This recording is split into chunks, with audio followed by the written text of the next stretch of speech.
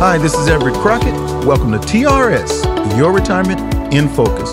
Members and friends, although the calendar has turned and this is our first podcast of 2024, the mission of the podcast remains the same: to empower and educate our members and our listeners on their journey to retirement. And as we continue to help you navigate your retirement journey, we have another outstanding guest in studio with us today. Joining us is Yahrasiel Colbert, an agency consultant of the Horace Mann Companies. The Horace Mann Companies provide individual and group insurance and financial solutions for educators and others who serve the community. They are the largest financial services company, and they are serving the community to help those members achieve lifelong financial success. Yahrasiel is highly dedicated and results-driven. She has over 27 years of experience accentuating the educational, financial literacy, and entrepreneurism landscapes. She is also the author of the From Red to Black Weekly Financial Journal, a scripture-based 52-week journal helping people with their financial goals. And that is exactly what we want her to do, help us with our financial goals. So let's welcome Yahrasiel Colbert, agency consultant with the Horace Mann Companies. Yahrasiel, welcome to our studio, and thank you so much for stopping by today. Thank you so much. How are you, by the way? I'm wonderful. It's just really great to be here. I'm grateful. I'm very humbled to be a guest on this podcast. Mm-hmm. So I'm excited to be here. And Happy New Year. I was about to say it. Happy New Year to you as well. How's your New Year been thus far? It's been going. It has really been on go. Mm-hmm. Like I'll say January 2nd, the pedal to the metal has been in full force. Already. So yeah, absolutely. Understood. So it's going to be a great year. I'm excited about it. Excellent. Glad to hear. So I'm always excited when we have guests to share empowering information with our members. So let's jump right into these questions for today. Yahrasiel, introduce yourself to our audience and tell us a little bit about yourself, if you don't mind. Sure.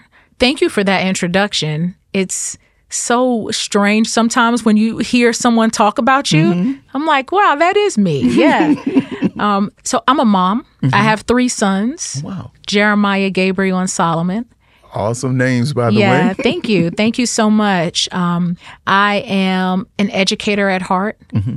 I went to college for education, East Tennessee State University. I'm a graduate of the Clemmer College of Education. Mm-hmm. Left there, taught school for 12 years, all in DeKalb County here in Georgia. Okay. And then I left, became a program director for a youth program. I did that for 7 years. Mm-hmm. And worked for the DeKalb County government as a project manager in their youth services department. Okay. So that was exciting. And that took me to the Horace Mann Companies. Understood. In 2017. So it's been quite a journey. And I've done some things in between there, wrote a journal, mm-hmm. done some speaking events, a little bit of this and a little bit of that. Understood. Yeah. Awesome. So Yahrasiel, can you give us some insight about your own financial journey and some of the lessons you learned along the way? So I would say that my first financial coach unofficially was my mom. Mm-hmm. You know, my mom, Southern woman from the outskirts of Charleston, South Carolina. You know, no big time formal education, yeah. But she had that wisdom. Mm-hmm. You know, she would say things to us like, you can't have champagne taste with a beer pocket. You know, she would say things like, I would ask for certain things and she would say, what is your name? Are you a Rockefeller? And so you clearly knew and you understood that she really was teaching us, you live below your means. Mm-hmm. You don't overspend. You know, she was teaching me those basic financial budget things. Yes. And then we lived pretty good. Mm-hmm. I mean, we were not rich. We were not really super wealthy. Mm-hmm. But I learned after I got exposed. Mm-hmm. And I saw a whole different side. And I'm thinking, my mom works hard. She is doing everything. She served in the military 27 years. Mm. So when you see someone who is a good steward like her, and then you see a person living a different life, you want to know what are the differences? Mm-hmm. What did they do that put them in that place? Wow. And so I just started to read and try to learn more about money and why money was doing what it was doing. even evaluating myself. Why did I think about money the way that I thought about money? And I realized after college that in order to really be a good financial steward, you had to have the right mindset. You had to be disciplined. You had to practice and you had to learn. Yes. So that's how my financial journey started. It started with mom. That's a great way for it to start. And as I look back, even over my life and the time I spent with my parents coming up, we never did anything like that growing up. And so as a parent, I tried to do a little bit better. But that's something I think as a country or just people in general, we need to do a better job of that, not only in the home, but even in the schools. And I think that's a great foundation, your mom having exposed you to that at an early age. And I think that's an area of opportunity for many of us these days to share that or expose our kids to money, how it works, why it works, things about interest and savings and why it's so important. So that's a great starting point. So thanks for sharing that with us. Yes. So why do you have such a passion for helping educators as it relates to their financial journey? For me, it's like looking in the mirror. You know, when I look in the mirror, I see an educator. And so for me, as I'm looking at our educators, I'm looking at myself. Okay. And when you look at yourself and you love yourself and you care for yourself, you want what's best for yourself. Sure. When I left the classroom in 2012, I felt like free enterprise was where I wanted to go. I felt like it was going to give me the opportunity to make more money, but I lost my group benefits. Wow. Yeah. I was starting all over in the retirement sector, you know, all of those things. I wish someone had been there to help me and to tell me and to show me and to give me a little more guidance. So that's one of the reasons I have such a deep passion for what I get to do every single day is to go back and help someone. Okay. Yeah. I'm still an educator, even though I am with the Horseman Companies. I teach part-time at Spelman College. Okay. So I still am a teacher. And my goal is just to pull as many teachers up as possible. And I get to do it day by day, educator by educator, school by school, district by district. Making a difference one person at a time, teaching us about money and retirement. That's a great thing to do. Thank you so much. Okay. So Yahrasiel, what would you say are the biggest financial challenges faced by educators compared to other professions, and how do these challenges impact their retirement planning? I love this question. 4 things come to mind for me. First, I would say low income. The second, I would say only having the pension for retirement. Third, I'd say student loans. Ooh. And fourth, I would say classroom expenses. So when I taught public school, just going back to what you just said about your sister, I remember my coworkers struggling from month to month. We actually made a joke, and we called ourselves, and believe it or not, someone actually made a song, and I always say, that's my song, that's my song. But we would sing a song when I was teaching, and we would say, it's the middle of the month, loan me $20, loan me $20. and we would sing that song because so many people were struggling just to budget. We do a wonderful job. I think many educators love the job. They're not in it for the money.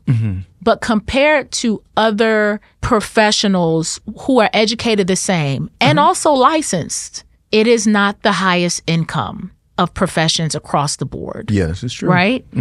And it just doesn't get easier because everything starts to cost more. Inflation. Yes. I went to the store, and I mean, I've got a 15-year-old at home, and I'm thinking, the budget has drastically changed because of this boy, along with the prices of groceries, right?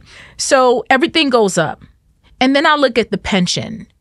The pension is amazing. We are really fortunate to be one of the few entities that have a true pension. But that alone is not enough to comfortably retire the way that many of us want to retire. And so when you're already struggling financially, you can't even see beyond saving any more money. And then I look at student loan debt. That is what I feel is like a crisis. The NEA did a study, and they said the student loan debt is a financial crisis. I believe it. Yeah. I believe it. Many people do not understand, for the educator, the ability to make more income. You've got to go and get the advanced degree. Plus, it's in our nature. We're lifelong learners. Yes. We want to be better. We want to grow. How do we do it? We get a master's. We get a specialist. We go get a doctorate. That's what we do. We do continuing education. We get more certifications and add-ons because we're lifelong learners. Right. That's how we stay on top of being masters and being excellent at the job. And sometimes that comes along with some student loan debt, right? Yes. And that is plaguing educators. I love the fact that I get to help people with student loan counseling and help guide them through the processes to maneuver with student loans. Yes. And then I think about the fact that I don't know one person in a school building that does not take money out of their own pocket. I just don't know anybody who doesn't do it. And when you are in a classroom and you want to have a classroom that is effective, a lot of times you do not have all of the resources that are necessary. So it just goes to show the heart of the educator, that the commitment that they have to our students. Yes. Because they do it. Yes. They see a book. My students need this book. I have a student, they only speak Spanish. I get Spanish speaking materials for this student, for example. Out-of-pocket classroom expenses is a huge thing. Before school starts, some educators have spent $500 before. And that's getting resources from school. It's just not enough all the time. Yeah. So those are the four things that come in my mind, what I see on a regular basis. Yeah. That's one of the many reasons that I tip my hat to all of our educators, because I know it's a tough job. A lot of the things that you have to do day to day are not in your job description. And as you said, the heart of the educators and the commitment, you have to have a heart for it and you have to be committed to it. Otherwise, I don't see how else you could do it. So again, I take my hat off to all of our educators and those who are, like you said, between the walls. Is that what you're saying was? Within the walls? In the four walls. In the four walls. So our hat definitely is tipped for all of you. So now, why is financial literacy important for educators, both for their personal finances and as tools to empower their students? So the role of the educator, it goes beyond the classroom.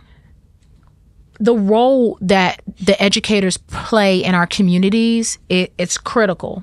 And so it's critical to the future of our leaders. It's critical to all professionals. Okay. Right? So you have a big shoes when you choose to be an educator. So you have to be at your best. And you have time restraints as an educator. You have a very demanding job. And many times, like we said earlier, you overlook your own financial well-being because of the task that's before you. So most educators don't even have a financial professional to call on. They just don't have it. And you have to learn stewardship. You have to learn strategy when you have a lower income. When I believe Dave Ramsey, they did a study showing that teachers, a study of millionaires, and teachers made the list. Wow. How do you do that? What's the difference between that person that was part of that study and the other person that's here struggling right now on January the 9th to try to manage the money for the month, right? How do you do that? What's the difference? Well, it's through strategy. It's through stewardship. It's through discipline. It's helping. Educators are masters of subject content, right? They can talk to you all day about math. You get a math teacher in the room, they will go in on that thing, right? You get a English teacher talking about English, they go to town on talking about literacy and reading. Right. Oh my goodness. Yeah, right in their wheelhouse. Oh my, as soon as teachers talk, we edu-speak is what I call it. We edu-speak. We don't stop talking about education. Like, we go home at the dinner table and we're talking about school and, oh my goodness, we get excited about textbooks, which is kind of crazy, but I got a new textbook and I was so excited to look at that textbook. It's just our jam. It's what we do. But many times we're not educated on financial matters. Yes. Right? Yes. So they have the unique ability to just break down lessons into digestible pieces. Imagine if they were empowered with financial education, financial literacy, how they could impart that to our students, which ultimately affects the community, which ultimately affects all the other professions, because they already have the gift. They already have the skill. So it's important, not just for themselves, but for our students and the fact that we touch every single person on the earth. Wow. Well said. Very well said. Well, additionally, as we speak on that subject, why is it crucial for educators to start planning for their retirement early, even with lower starting salaries, as you have already mentioned? So, number one, there's this beautiful thing called compound interest. Yes, it is. And compound interest allows you to make money not just off of what you're putting in, but off of the earnings. The earlier you start, the better your life is. So people who start early, saving and investing, because of compound interest, they can stop. Someone who starts later and begins to save and invest, they can put more money in than that person who started early and stopped and still not come up higher than that person who started early. Very true. That's because of compound interest. Yes. So that's definitely one of the first important components about starting early. The other thing is later on, if you are trying to catch up, you got to drop more money into your savings. You just got to pull more money away. When you start early, you can begin to save with smaller amounts. Right? So it's just better for you overall. And then peace of mind. There's nothing like peace of mind. There's nothing like financial security for later. I know so many people, they say they want to live their best life. What does that look like for you? How are you going to obtain that peace of mind? So you start early. Yeah. Those are three great points right Thank there. you. I kind of like that, especially the earlier you start, the better. And I got some advice. I've mentioned it on our podcast more than once. When I started my first job, I was 14 years old. I was a dishwasher. And I remember I was making $2.45 an hour. I was so happy. And there was a lady who told me, young man, every check you get, every time you get paid, put something on the side to save. So if it's no more than that, pay yourself. Ooh, I wish I could go back. You didn't pay yourself? Not as much as I should have. I'll just leave it at that. Pay yourself. Yeah, that's very important. If you take nothing else away from this, pay yourself. I think it's a great thing to keep in mind and to do. Great tip. All right. Yes, ma'am. Now, moving on. So now that our educators know that it's crucial to start planning earlier, how can they overcome common obstacles to early planning? Just like every Crockett did. I just hesitancy, procrastination, whatever it was. But what can they do to overcome these common obstacles to their early planning? So first and foremost, just you don't walk alone, right? Okay. And too often when it comes to money, we look at money in our financial situations like it's my personal thing, right? I don't want anybody in my business. It's my personal thing. Can your students do it on their own? They need you, right? Yes. So guess what? You need somebody. Leverage a professional. Yes. Leverage a professional, but be mindful of some of these people who are out here, to take, maybe not have your best interest at heart. I would also say take financial literacy classes. And so I know some people are like, oh my goodness, how do I do that? Well, there are a lot of free classes you can take on Zoom. Locally, there are a lot of free classes you can take just to learn some things. And everyone's not trying to sell you something. YouTube University. I'm all about nice, free, resourceful places to get information. YouTube, podcasts like this. Instead of listening to the jams on the way home, put on a podcast, educate yourself. And I think that is just a good start for us, a simple start, just to take us to the next level. Wow, excellent point. And you said one of my favorite words is free. I mean, there's so much to learn online, and it's just free. Like you said, not everyone is trying to sell you something. And, as myself, by profession, I'm an IT professional. So, the technology changes seems like daily, and there's always something you can grasp out there and learn. And one of my sayings is every day you learn something is a good day. Of course, I think kind of changed it a little bit. Every day you're here is a good day, but it's especially good when you learn something in process of it. So great point. Online classes, free classes. If you want to learn something, there's stuff out there that'll help you get there. Excellent point. Now, Yahrasiel, what are some of the common concerns and anxieties that educators might have about retiring comfortably? So when I speak to our educators, the things that I often hear, can I even retire? Am I going to die in this classroom? Oh, my Lord. When can I retire? That's a question that I hear often. Can I make it to 30 years? Can I stay in the game? Can I do it? Am I going to need to work after I retire? Should I plan to downsize? Oh, good. When we got this house, what does my future need to look like when I'm moving into this space? Yeah. And so those are some common anxieties that I hear a lot of educators, they tell me, and my friends and colleagues. And I think that they're common, they're normal, especially if you start in this profession, say right out of college, you can do 30 years and you're still pretty young. Yeah. So true. what does that look like for you? Maybe you didn't purchase your home until a lot later, and you still have a mortgage. Yeah. So there are so many, everybody's situation is different, but I think those are the most common things. I totally agree with that. I know several people who have retired, and even relatives of mine who started careers very early, did 30 years and retired, and they said, I'm just going to do, not much of anything. But I found that to not be the case. Right. Many of them have gone on to take on new jobs and other interests, things to keep them busy. They still get up early, or that hour that they've gotten up all the 30 years they were working. It's hard to just do nothing. It is. And so I think somehow I'll manage to fill the time appropriately for myself. But as I understand it, to do nothing after retirement is tough. So we have to stay busy. We have to stay committed and take up interest in things to keep us going along the way. So great point. And I like to say motion is lotion. You don't want to just be sitting at home, not taking care of your physical health. Yeah. It'll affect everything, your mental health. So yeah, motion is lotion. I'm liking that. If you hear that again, you'll know where you're at. I'll take that one with me. Thank you so much. Well, can you share some practical tips and resources for educators to create realistic budgets and set achievable financial goals for retirement? Sure. One thing I love free. And I love free things. Yes.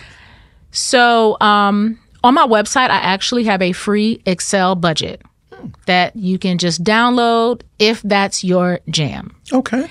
And if you are one of those people that you like to write it down, you like the spreadsheets, that is a resource that is available to you. Okay. We're in the digital age. Yes, we are. Mint.com. Mint.com is free. And Mint.com will put things together for you in that app, showing you your budget and where you're spending your money. And sometimes you'll look at that and you just can't believe what you've done. And so Mint.com is one. Many of our educators are still in school. So they're students. So YNAB, you need a budget. That is also free only if you are a student. So if you are a student, take advantage of the fact that you have your student email address and you can use YNAB. Okay. And then Every Dollar. Every Dollar is another free digital-based budgeting app. And there is a version of Every Dollar that you can pay for, but the free version works great. Okay. So those are our tools that can help you get in order. Well, you also mentioned your website. Would you care to share your website address with us at this point in time? Yeah, sure. It's IamTheMultipreneur.com. There you have it. Thank you so very much, ma'am. Now, more and more these days, we see comparisons of the Gen X, Gen Y, and Gen Z generations. Based on your experiences with educators in different generations, what have you observed in the planning habits of, say, Gen Xers versus Millennials? I love this. You can really learn a lot from both generations. Okay, so the Millennials love experiences. That group, they are going to go after an experience. They will change a job, and they are not afraid to do so. Yes. And they'll go to the money. When we were growing up, you worked your job, you did your job, you were committed and loyal to your job. Those Millennials are going to go after the money. They like experiences and self-fulfillment. Yes. Right? So we can learn from the Millennials in that way. And believe it or not, Millennials are actually starting to do better about saving for their money. Okay. Now, the Gen Xers, we like customer service. They're resourceful, very independent. They're hard workers. And they're open to technology because it's that first group that went from the analog age to the digital. So they're open to learning new things. Okay. And when it comes to the planning habits, the Millennials, they more than likely, it's difficult to tell a Millennial, cut your expenses, and that's how you're going to save money. don't go to Starbucks. And that's going to change your life, right? You can't, that doesn't work on the on the millennials. But the Gen Xers, they're more open to trying some new things. And I think one of the good things that we can learn from each other is sometimes we can learn to go for it. Yeah. And try to do something that's going to improve your life. Do something new. You know, I'm going to download mint.com. I'm going to do a budget. Yeah. Yeah. And the millennials can really learn from the Gen Xers that, you know, I can be a little bit more independent and I can be more resourceful. Let me look at ways to be more resourceful. Not that I'm wanting to cut myself. I can still do things that make me happy, right? But I can learn to be more resourceful and not just take life just based off of how I feel. Right. So I think we have a lot that we can learn from both generations. You just described some of my very close relatives to a T, so your research is on point. I'll just say that. Now, Yahrasiel, this next question is one that I can truly relate to, and you mentioned something about student loans earlier, but I remember the first time that I took out and received a student loan. At the time, I was relieved because it allowed me to continue my educational pursuits. We know that student loans can be beneficial, but they can also be burdensome on a budget. What strategies can people use to manage debt effectively and prioritize their retirement savings? Get out of debt quickly. That's the first one. Yes, indeed. You get out of debt quickly, you attack it, but you have to use the strategy that works best for you. And so you have to be able to take a look at, okay, what is out there and what can I do to help myself, right? So I'm going to give you two debt strategies that you can look at. Okay. So one is the snowball method. And what that method does is you pay the smallest debt as fast as possible. Pay the minimums on everything else. Okay. And then pay that extra toward the next largest debt. Yes. So it's a quick win. When you have a quick win, it boosts your confidence. Yeah. Like, even though it was $100 bill, I paid it off. Yay. You know, that type of thing. And it just really is a confidence booster. Okay. So that's called the snowball. Okay. And then there's something called the debt avalanche. What that means is you have to take your debts. This is going to require you to get real and really write everything down and find out how much interest you're paying on those debts. Many people, they don't even know they haven't written down all the debts. Get out that piece of paper, write it down. I know you don't want to call the company because you're behind. Call them. Find out what that interest payment was. All those, the mail sitting on the table that you haven't opened. Open that bill. Open that bill today, right? So you're going to pay the largest or highest interest debt as fast as possible. And then pay the minimums on the other. And then you pay the extra toward the next smallest debt. So paying off that big debt just... For a lot of people, they feel like they're in a lot of control and they're just getting, because they don't want to have to pay more later because of the interest. Yes. So those are two ways. Something else that I will say, many educators, they feel like, man, I just don't have enough time. I don't have enough time. All of the greats, everyone who has done immaculate and exceptional things had the same 24 hours that you had. So true. Right? So true. So I believe that you can find extra income and you can earn it. You can tutor, which many people do. Publish an ebook. Some people can sit. What can you talk about easily? What is it that you're teaching people on a regular basis? What is it that you know? Write the book, write the ebook. You can do that. A lot of people, it's nothing for them to write. They breeze through graduate school because they're strong writers. Write the ebook, make the money. Real estate is a really good side job that people can do while they're teaching. Sell lessons on teachers pay teachers. There are so many different ways that you can bring in some extra income. Time is not the problem. Right? It's our mindset. And so once you make up your mind that you're going to get out of debt as quickly as possible, it's a freedom that you've never felt. It's that peace of mind. So, and it's yours. You can do it. And I love it when people say, I'm out of debt. And it just, it makes me happy. Feels like a weight off the shoulder. Absolutely. I mean, literally, it feels like a weight off the shoulder. And you're right. We all have the same 24 hours in a day. What we're going to do with them is the question. Exactly. And so I have a saying, and we have a saying in our household, the things we want to do, we'll find a way to do them. We will always find a way to do the things we want to do. So if it's extra income you want to make, you'll find something to do it. Yeah. And that may mean you got to cut out that show. Yeah, maybe. You can't watch 4 hours of TV. You know, you have to cut it to 2 or 1 or none. Gotta cut it. Yeah. What's the priority is the question you have to ask yourself. So great information right there. So is it important for educators to have multiple streams of income? And in the words of one of our great guests in the past, I teed that one right up for you. I know. Let me tell you, that's my passion. Multiple streams of income. Yes, in every language. Yes. Yes, in every language. Teachers are disciplined. They're creative. They need the extra income. There's so many opportunities for passive income. You need to increase your financial security. And I believe that we all have the gifts within us to do multiple things. Yes. Yeah. And it gives you stability. It helps you if you get into trouble. And I stand on that. Yeah. I stand on that. And, I mean, that's all I can say about that. You need to have more than one stream of income coming in. Yeah, that applies to so many avenues of life in general. And when I think about that saying, multiple streams, that goes to maybe even for those who invest.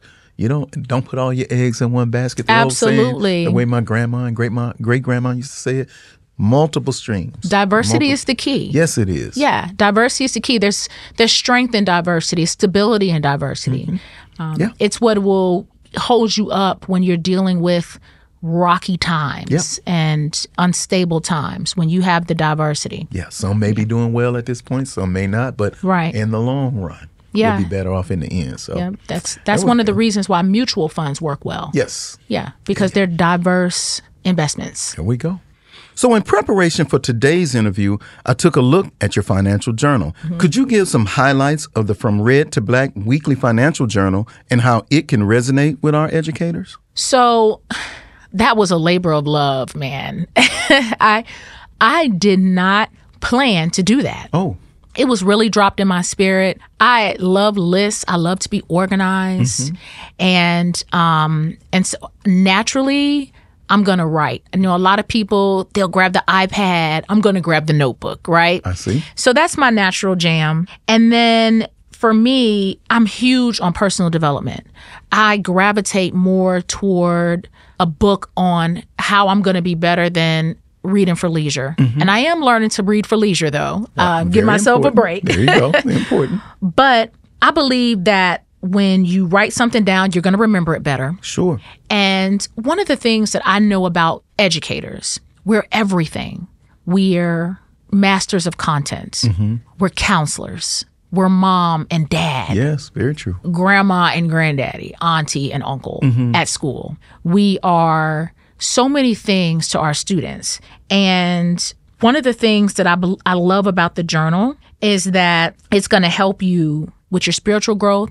It helps with mental transformation. It helps to drive your ambitions and your purpose. It helps to push you to your destiny.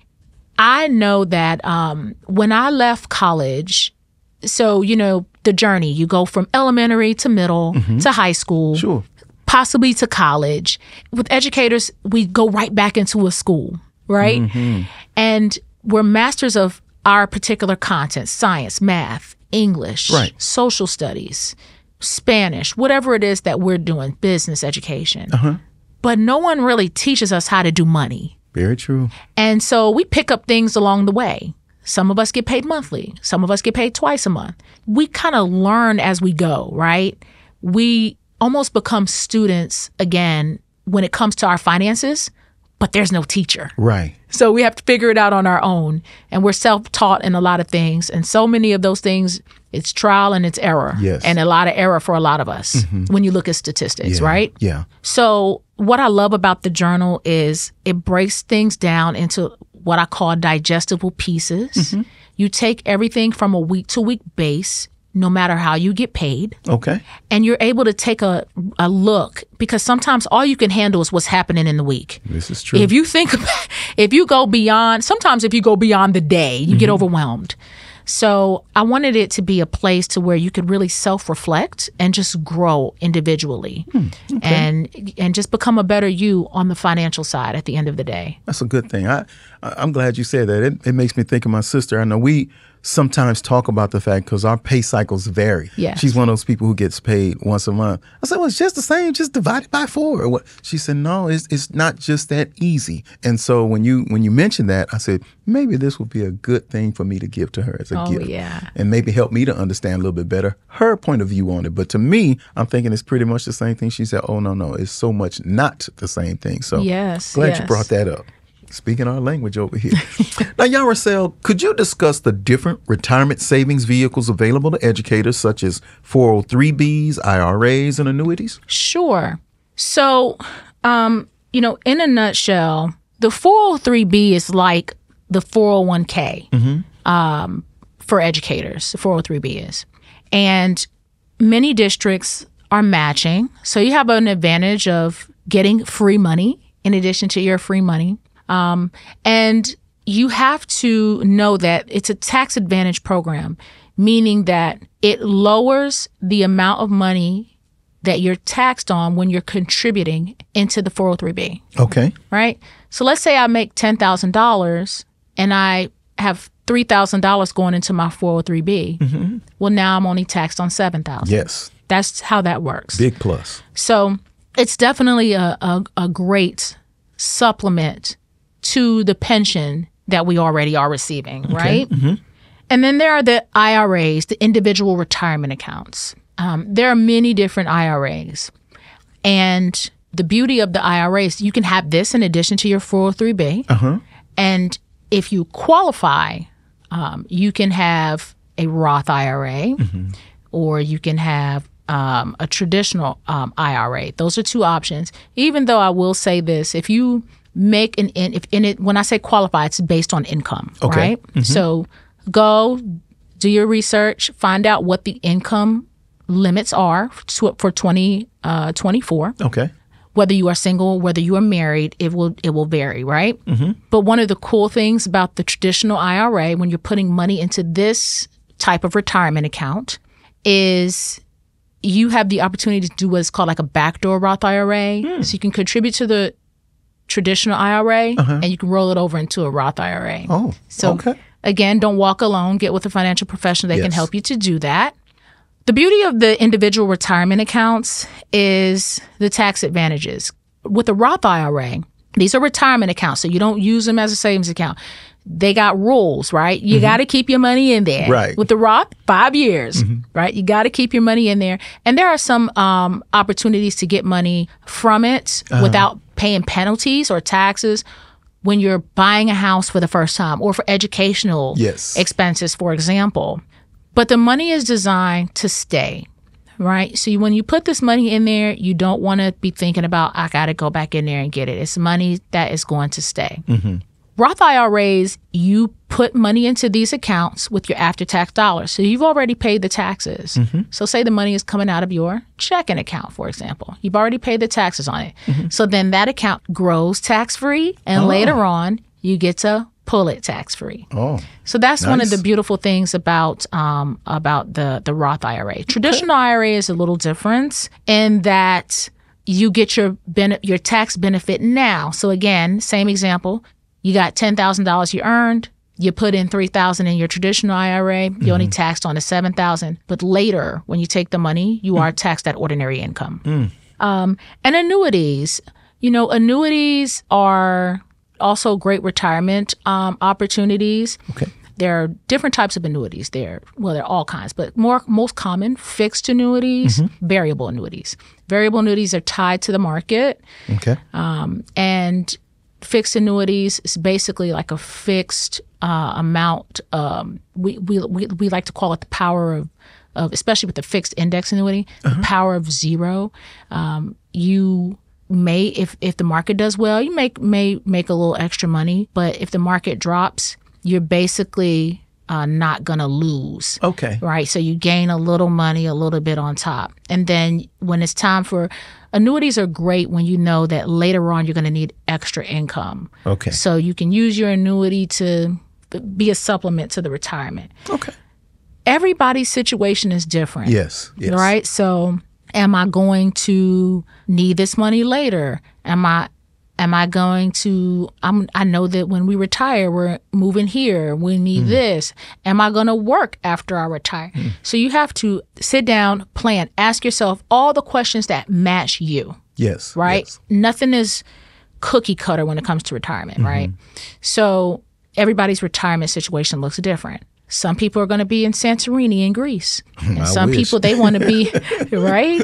And some people, they want to be, they're moving in with their kids to watch the grandchildren. Okay. Everybody it looks different. And so the retirement vehicle that you use, you pick what works best for you, your family. The only way that you can really maximize and take advantage of tax advantages and all of those things to fully understand what each of these do. Don't just jump right into something because it sounds cool or you saw a TikTok on it or a little clip on Facebook. Right. Right. Really dive into all of the different opportunities for you. Some people are self-employed and have no clue that they have access to a SEP IRA. That is an IRA that is a retirement vehicle when you're self-employed, but it gives you the ability to contribute like much more money than a regular traditional Roth IRA. Okay. So you have opportunities. We have a lot of opportunities with retirement. Awesome. Well, so it's not one size fits all. Definitely. Whatever works for my friend may not necessarily be the best vehicle for me. Correct. Do your research. Make the best decision for the way you want your retirement to look when you retire. Yeah. Okay. Absolutely. Awesome. Now, for those that may be starting their investment journey later in life, as you mentioned earlier, could you touch on catch-up contributions and other strategies? Yes. First and foremost, fully fund your retirement account with your employer. Okay. Once you get, especially if you've worked in a school district for 15 years and you've been put into your 403B, you have the opportunity to give a little more into that account. Yes. So take advantage of that opportunity. Yes. Right? And many people just didn't know that. All right. 15 years, you can put more money into that. So take advantage of your employer retirement accounts. Contribute to a Roth IRA. Leverage all of your deductions and use somebody to help you. Use a professional to help you. I am not one of those people. I'm not a fan of not enjoying yourself because I do believe that we have to take some time and enjoy ourselves. Sure we do. But we have to budget. Yes. Yes, we do. You have to tell your money where you want it to go. You got to cut unnecessary spending when you are trying to catch up on contributions, especially after you hit age 50 and above. Look at all of the ways and the strategies and places that you can contribute more money. Okay. So sometimes if you're already living a particular way and you're like, Yahrasiel, I do not have the extra money to put and catch up and put the extra money in. Well, then we got to go back to our budget. We got to cut our expenses. We got to figure out another way to look at the money and rework it. It's all about strategy. Yes. Yes, yes, and yes. Now, as we wrap up today, Yahrasiel, what are some key takeaways that you'd like to leave with our audience today? So I would say, number one, start early with saving. Yes. Right. Number two, I'm going to say get out of debt. I'm really fortunate. And you know, I stand here as one of you. Other than my student loans, I'll be able to say, like, next month, I'll be debt free. Ooh, wow. Right? Congratulations. But it has been a work in progress, and it has been a labor, and it has been a struggle. And so I would say just be committed to it and stay the course. And even with me, you know, Yahrasiel, the multipreneur who has multiple streams of income and a book and all of this financial knowledge, even me, I still had to do the same basic things. There's no magic formula. It's just the same basic things. But you can get to the finish line. I wish I had started earlier. Yes, I do. Right? Like everyone else. Yes. So I'm here to tell somebody, hey, you start early. So start early with your savings. Get out of that debt. Leverage help with the student loan debt. It is overwhelming. It is frustrating. It is confusing. Leverage help with your student loan debt. Don't be afraid to call and get the help with the student loan debt. Okay. Do something about it. Okay. Create the budget and just stick to it. It can be difficult, but you can get creative and find ways to entertain yourself and to have a good time and still do the things. And if you're a millennial, still have your experiences and all of those fun things that you really want to do. You'd be surprised how Groupon will change your life. Wow. Yes. Real familiar with that. You know, some people, you can't be too bougie for Groupon, right? Right. You'd be surprised if you just go and you want to take a little vacation, get a vacation package instead of just going and just spending money just frivolously, right? Strategize. Budget. You can budget for anything. You can budget for a vacation. Yes, you can. You can budget to get all of the things that you want to get. You just have to strategize and be disciplined with it. Wow. Very, very true. Because I know I'm speaking for myself here only. I'm sure I must budget if I'm planning on taking a vacation that will be as memorable as I'd like for it to be. Yes. So, now, one last thing. How can people find you online and via social media? Okay, so I'm actually on all the social platforms. Okay. Yeah, you can pretty much find me by my name, Yahrasiel Colbert. I am the multipreneur.com is my website, but I am the multipreneur on all of the social platforms. Okay. So reach out. I'd love to meet everybody on social media and hopefully get a chance to see some of you at your schools. I'm pretty sure you will. I'm pretty sure you will. Now, there you have it, folks. Powerful information from Yahrasiel Colbert, agency consultant with the Horace Mann Companies. Yahrasiel, on behalf of the podcast team and our membership and listenership, thank you very much for stopping by today. Our studio is always open to you, and you're always welcome to come back and share with us. Thank you. Yes, yes. Members and friends, we do what we do for you. So thank you also for your time and attention for tuning in today. We invite you to share our podcast with your family and your friends. And if you have questions, comments, or feedback that you'd like to share with us, you can reach us at podcast@trsga.com. That's podcast@trsga.com. I'm Everett Crockett. Join us next time for TRS, Your Retirement in Focus.